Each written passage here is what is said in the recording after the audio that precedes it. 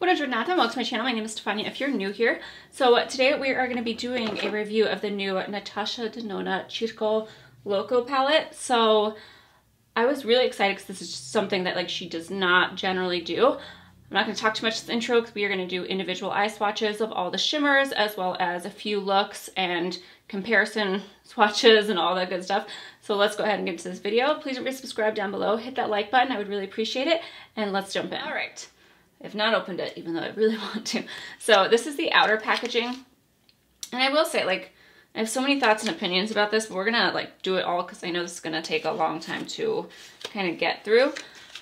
So here's the inside. I will say I personally like the leather, the faux leather palettes a little bit more. They just felt more expensive to me than this one. I always thought the hard ones, I was like, okay, that makes sense for the little, the $65 ones because they're cheaper. But when you're paying for the premium expensive, $120+ palette, I kind of wish that she would go back to that because I just feel like that's just a nicer look for the palettes. So it is, it is gorgeous. I'm looking at it and I didn't know how I was going to feel about it. Sometimes when I first saw it, I was like, oh my gosh, it's gorgeous. And then it's kind of since it leaked and time passed, I did kind of lose my luster for it, I guess. And then when she came out with promo pics, not to say they weren't great, but me personally, I've always been really scared of I don't want circus makeup. And I just felt like she, even though it's oh, it's great and it's new for her, I still was a little bit I don't know about all these colors going together as one. Even when I'm looking at it, because she does do the diagonals and then a 5-pan palette almost together, I don't feel like I could look at this and say oh yeah, those are all gonna go together. I will probably be reaching for other palettes. So, and yeah, it's a weird mix, but at the same time, I'm really excited to have these looks. So we're gonna do individual eye swatches on just the shimmers so we can get a good feel of those. And then we'll do a look together and then we'll do swatches because I am interested to see if the purples and stuff, I do have it's the pink and purple palette. So we will be doing those. I'm most excited for the shade, I think Snow Cone is gorgeous. This minty, I am so much of a fan of mint. So we're gonna go in with the lightest first just in case it stains my eyes. So we're gonna take Aerialist and Snow Cone. I'm excited. I do feel there's a difference in her quality with her bigger pans and smaller pan. Sometimes I don't feel it's enough of a difference where I'm just it's worth it to me to have the $65 ones. But everyone kind of feels differently about it, I guess. So it is funny to me though how everybody is always just they're so expensive. I'm she's been this expensive for a long time. This is nothing new, It's just, it is what it is. But, man, that's a pretty shade. It's definitely not, I thought it was gonna be more of a mint color. It's definitely more on the blue side. So just so you guys know, these are gonna be rough swatches. I do my own lashes, and so I don't wanna keep putting remover really close to my lash line. So just for this part, just know I'm not bringing it all the way down. It's on purpose because I ain't got time for that. And then let's try the Aerialist shade. But yeah, this is definitely more of an icy light blue than mint. And I don't have primer on or anything. Ooh, I like this one. In the pan, it looks very, almost like silver, but it's coming off as a really pretty pastel-y purple on the eyes. So I'm happy with this. All right, so those are the first two shades. I'm also going to turn down the lighting for you guys so you guys can truly see the color. And then we'll try out the next. All right, next two, we're gonna do a Spiral, which is this gorgeous orange. I'm really excited about that one. And then we're gonna do Grin, which is this one right here. So, but yeah, what are your guys' thoughts on this? To me, I'm so happy that it's something different. And then at the same time, I'm I still keep looking, I'm I don't know. As a whole, I'm still I'm a little on the fence, but some of these I was really excited about where I don't feel she's just not really known for colorful palettes. And for a while there, I was how many bronze and golds can we have? So I'm happy that this one, she's got the one little antique gold in there, but I feel brands that are Pat McGrath, Natasha Denona, I'm tired of seeing golds. There's a lot of other colors we could go with here. This is so pretty and vibrant though. This one is definitely, I can tell it's not the metallic formula. It's definitely a different one. I wish they would say it on the palette. You can just tell by the way it feels. It is a very intense orange. I do have to layer it a little bit. It's not like a Pow type one shade, but gosh, it's pretty. I think this is one of my favorite shades in the palette for sure. And then let's go in with Grin. At least this is, I mean, it's gold-ish, but it's more of like a yellow tone.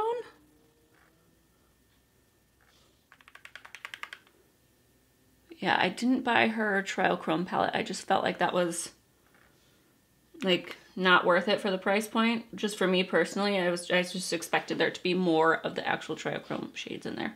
So this is what the next two look like. Like I said, this is definitely more of like a greeny yellow gold.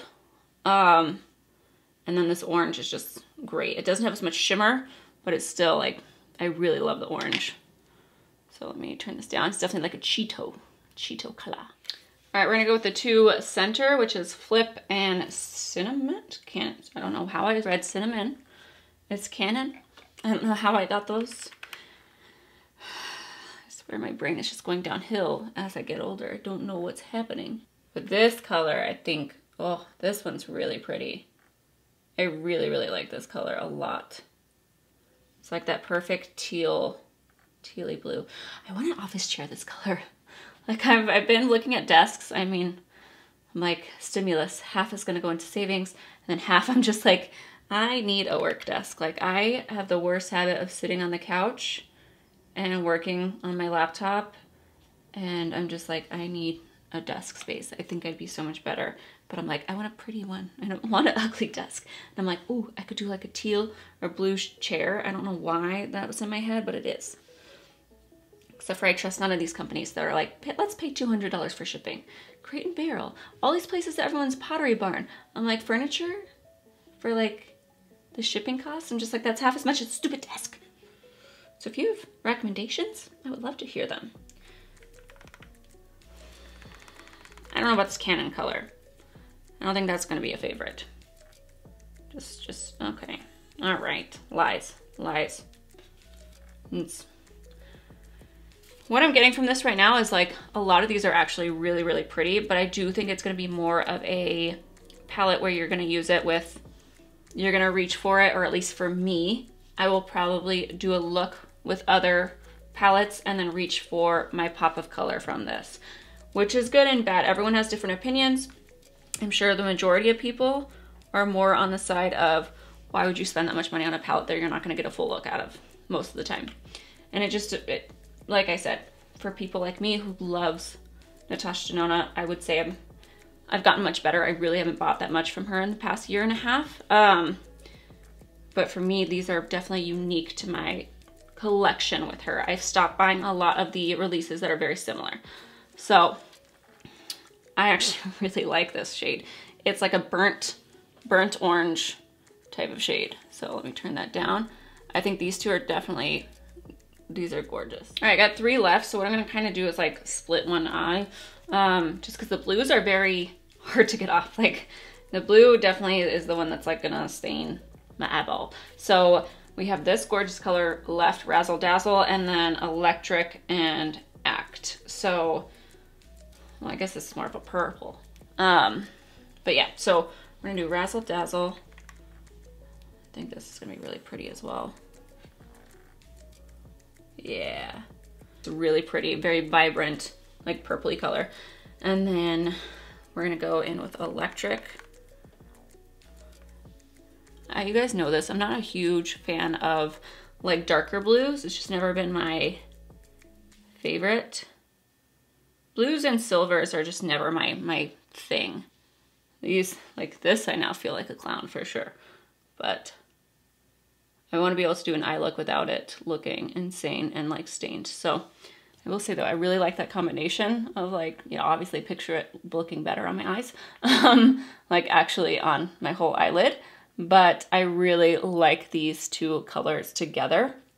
So yeah, and this one all these three I feel like group together very well. They're like that jewel toned type group. So I'm going to take this off and we can do a look together. All right, so we're not going to swatch them on the eyes, but I do want to swatch just a few of the mattes just to see what we're working with here, because you really only have a few. And my thing is, like, I could so see myself just wanting to do like firework and then the orange color and call it a day, or like this color with the razzle dazzle, like very like two-toned, and that's it, because I still think they'd be like gorgeous looks. But it's very, like, I'm looking at this and I'm like, how am I going to deepen up? Like, you have Acrobat, which is this matte right here.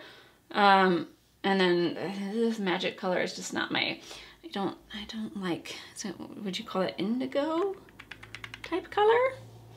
I don't love those. So this is what we were working with in terms of the pastels. And I will say, they are very pretty, but it's also very hard to create like a lot of dimension with pastel colors, you know? So I think I'm gonna start with the minty green, even though this pink is actually very, very nice. So I forgot that that was even in there. But I think that's the direction I'm gonna go in, because I'm not really sure where else to go. And just know, like, pastels are definitely a little messy. They're definitely a little, like, I'm not someone who really complains about fallout a lot, but just know that they're not the cleanest looking. So we're gonna grab Fun to Mime, this one. And I did prime my lids, so not a bad payoff though for like already off the bat for a pastel. Like usually, especially like if you're not on the like palest skin tone type side, like it usually takes quite a bit of building up. And I always have problems with, like, I love pastel shades, and then at the same time I'm always just like, I stay away from them, because I'm usually just like, I'm not sitting here for an hour. Who has time for that?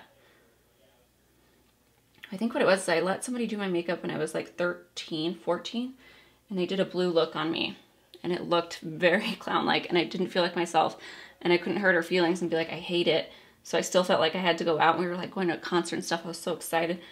And then since then, I've never liked blue again, like on myself.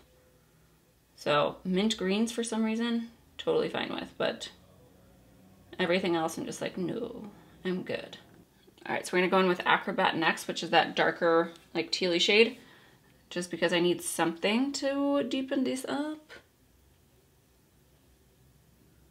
Yeah, what are you guys' thoughts on this? I really like them individual colors. I don't know if I'm gonna like this as a whole. Like I said, I think I'll be reaching for other things to like go with it, because I'm like, I don't know. Or like I said, just like do 2 colors and be done. And I'm just packing this on the outer corner and then bringing it in. Also, Natasha Denona, I feel like she always uses models with the most gorgeous, like, big eyelids. Like, you know, when they close their eyes and you can see their whole eyeball, and you're just like it just like kind of pops out for you. And I'm like, any eye look looks good on people like that.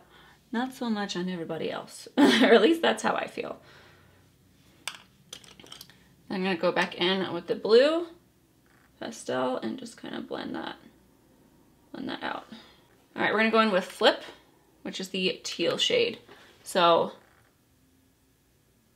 I'm just gonna use my finger.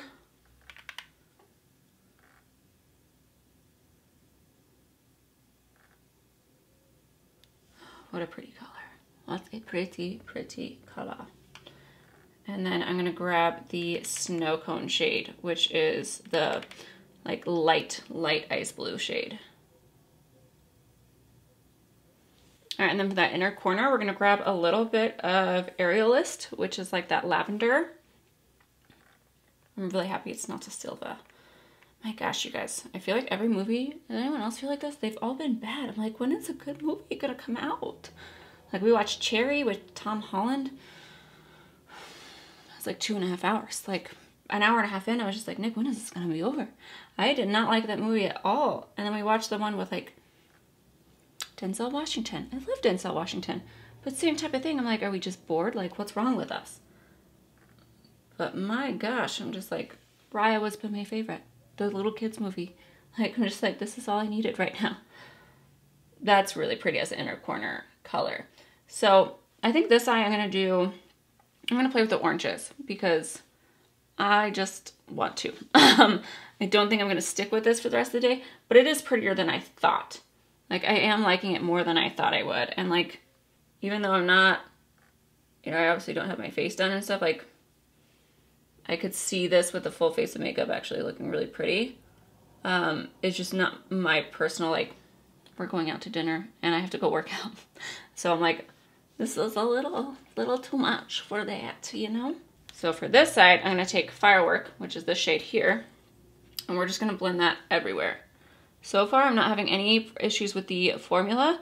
I will say the only thing is the bluer shades. Like I said, like, these are definitely messy. Like, you can definitely see, like, the orange is falling down. Those are kind of where I don't like the fallout, where I'm just like, it's falling into the other shades. Is the only time where I feel like it gets a little messy in terms of, like, on my nerves. But the only issue that I'm having, like, everything is working out really, really well.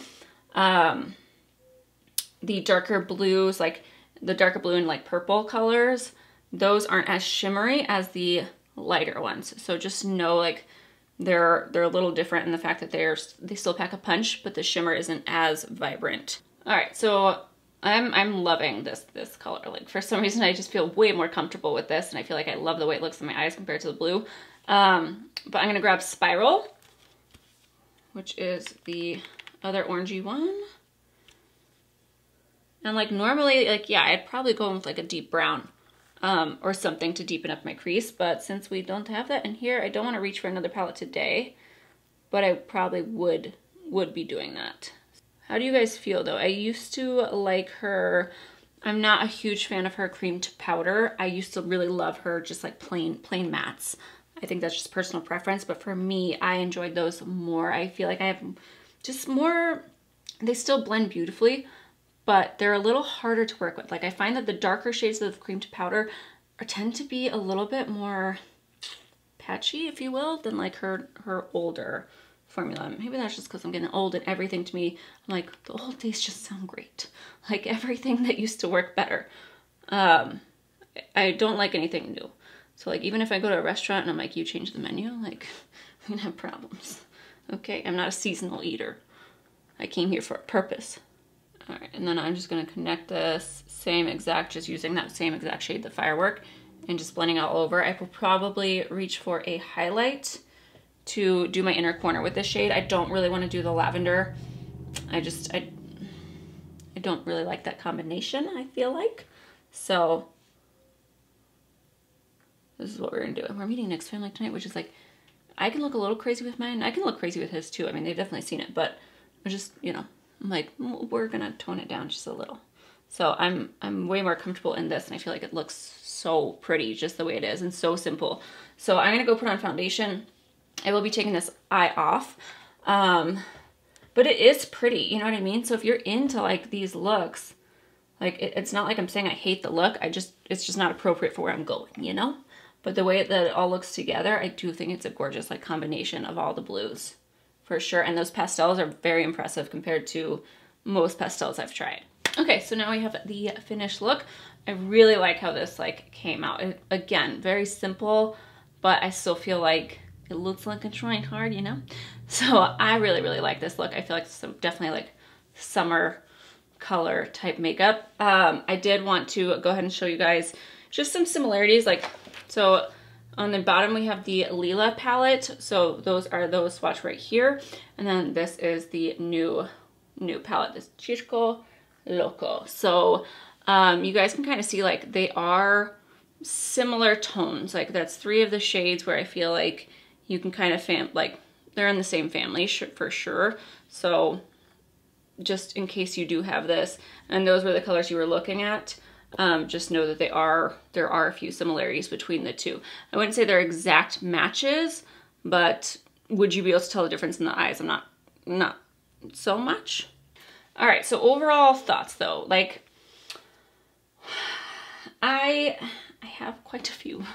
Overall, I really do like this. I mean, I think this is definitely, it's so nice to see a difference from her compared to her usual palettes. My only thing is just like, it's definitely one where I don't think it's for everyone. Like, you have to be okay with the fact that you're probably gonna have to reach for more palettes to work with it. And like, some people can make this work for them. You know, I'm not one of them. I'm just gonna say it right now. Like, for me, even if it could turn out well and like look fine, like it's just not my color story preference to have it like as a eyeshadow story on myself. Not to say I'm not gonna play around with it more to figure it out, but when I look at this, it's kind of like I want to use 1 or 2 colors. I don't necessarily want to use like 5 or 4 for a whole look. So I'm fine with reaching for another palette because formula-wise, I have no complaints. The only thing that I had an issue with was more so like I said, the fallout is, there's quite a bit of fallout with the matte shades. So just know that, and like I said, like I'm not someone who's like very picky about fallout. I didn't really have it on my face. It was just like they're like falling down into the other shades of the palette. So know that, but the pastels are gorgeous payoff. I love the colors as individuals in this palette, and that's the main thing. But yes, you are paying $129, and it's like, are you okay with that being in a company palette, or do you want to, you know, it just kind of depends on you. Like, so overall, formula wise, I really like.